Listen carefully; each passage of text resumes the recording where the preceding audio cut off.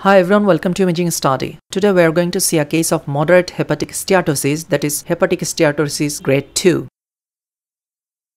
A middle-aged obese female patient came with non-specific abdominal pain. Let's see what we have got on ultrasound. Here you can see the left lobe of the liver. You can see the echogenicity of the hepatic parenchyma is increased with attenuation of sound beam. You can see the distal part from the transducer surface looks darker than the proximal part. You can see the blood vessels and diaphragm here also, but these are not as bright as it should be. Here's the right kidney and you can see the echogenicity of the liver parenchyma is increased in comparison to right renal parenchyma.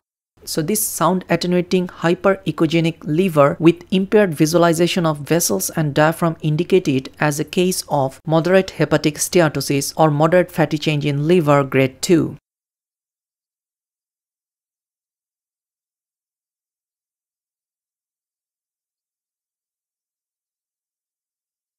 Here's the picture. You can see the sound attenuation.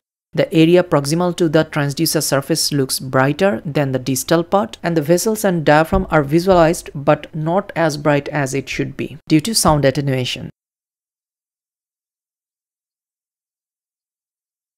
So in summary, a homogeneously hyperechoic hepatic parenchyma is noted with moderate sound beam attenuation causing impaired visualization of the intrahepatic vessels and diaphragm, suggesting it as a case of moderate hepatic steatosis.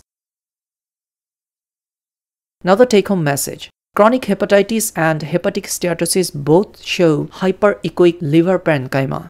Chronic hepatitis won't cause any sound attenuation, but the hepatic steatosis will. This may help differentiate between these two conditions. Thank you for watching this video. Subscribe to our YouTube channel for more.